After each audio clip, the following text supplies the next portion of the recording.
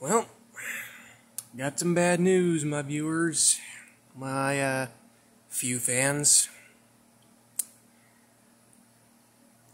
Today marks the end of a bloodline, and it's permanent too, since the mamas are fixed.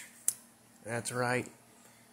Remember, if I ever mentioned like cats and stuff on my other videos, you'd already know. But in case you don't know about my cats, we have a lot of them here.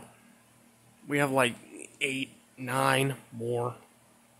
And, one of them is gonna be put down today.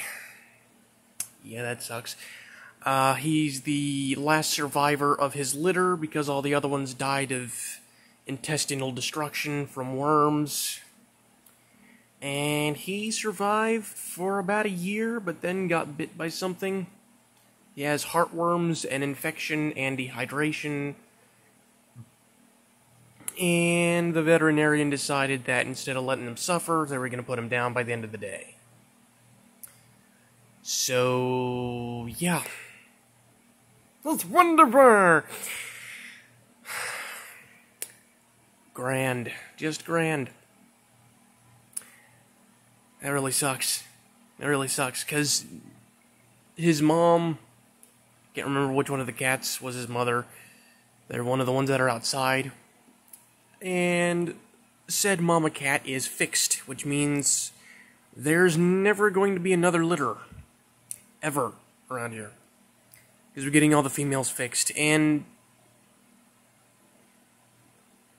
honestly, that's for the better, because that means that not only is he going to stop suffering today, it also means that we don't have to worry about future litters, you know, going through what the other ones went through. Because for some reason, around here, there's like this horrible worm infestation thing going on that only affects babies. And I don't know why. I mean, it doesn't only affect babies, but it only kills the babies.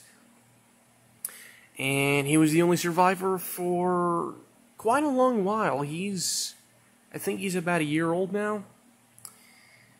And considering how sickly he's been for the last month or more, I'm surprised he didn't die sooner. But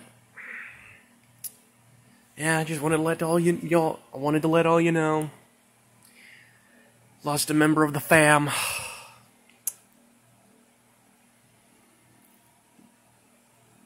He's not getting any better. They've tried. And, nothing worked. Qu'est la vie, as the Canadians say. But yeah, just wanted to let all you guys know that we lost a member of the fam. Yeah.